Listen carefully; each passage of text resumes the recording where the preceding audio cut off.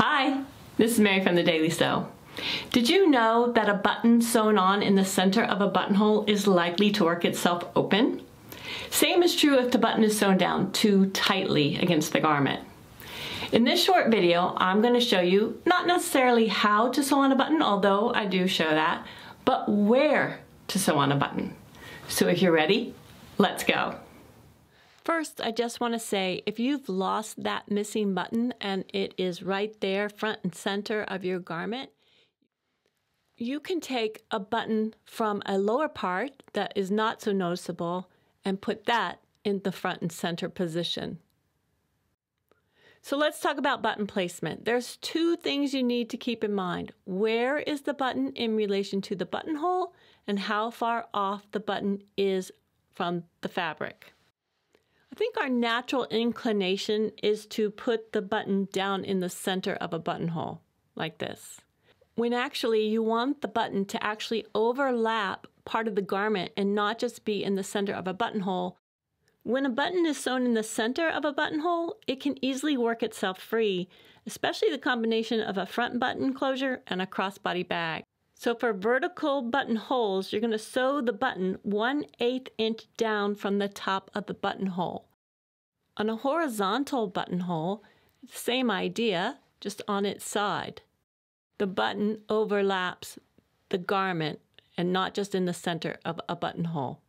So if you have leftover right, your button will be about 1/8 inch from the left side of the buttonhole, 1/8 inch over, and the opposite, right over left, 1/8 inch over from the right side of the buttonhole. To find out where exactly the button is going to go, you're going to button up all the buttons, and you want to line up the hem, make sure it's lined up at the bottom there.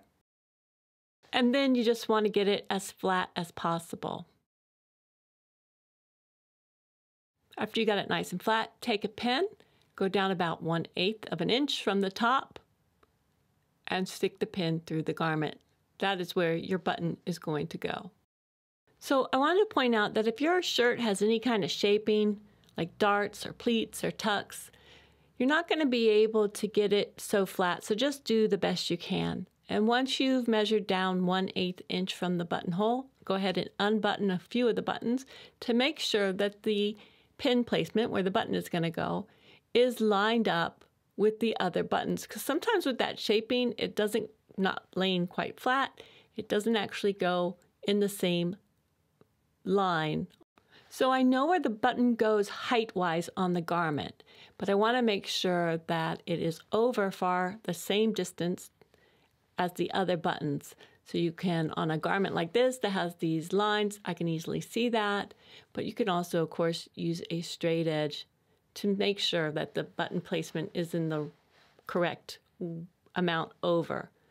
So if you lift the pin quickly, you can stick your needle down in. And I've used a double thread because it's all-purpose thread, just knotted the 2 ends together. And I am bringing the knot, I am going through the front of the garment and letting the knot be on the top of the garment, the right side of the garment. I do that to hide the knot underneath the button.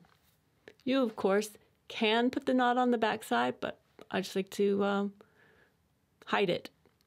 So stick your button on and check that if it's a 4-hole button, that it's in the same pattern as the other buttons that are still on the garment, crisscross or parallel lines. You don't want to sew your button on too tight because the button actually needs room for the buttonhole to go underneath it. And that's what I meant by how far is the garment off of the fabric.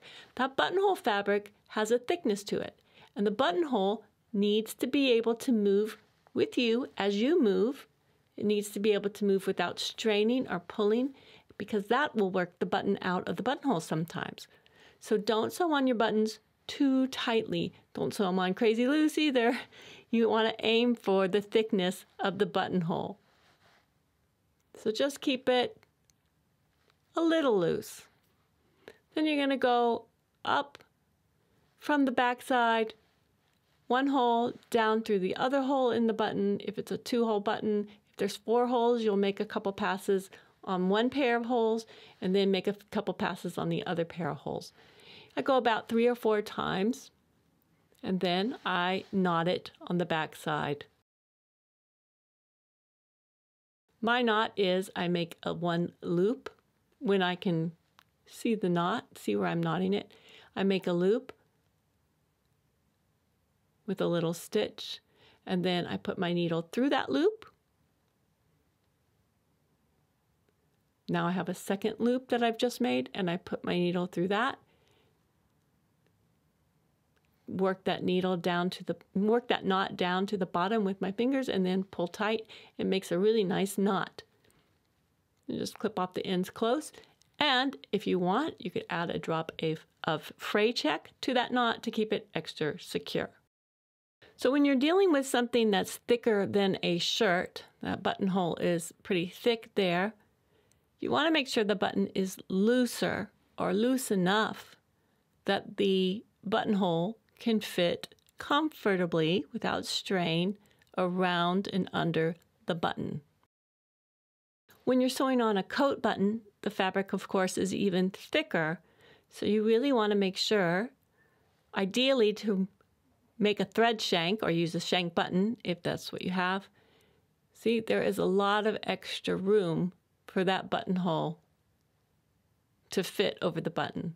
Make sure to watch my video on making a thread shank if you do have some coat buttons to replace. I'll put the link to that video in the description below. Well, I hope you found that helpful. If you have any questions, please put them in the comments below and I'll be sure to reply. Thank you so much for watching. Goodbye.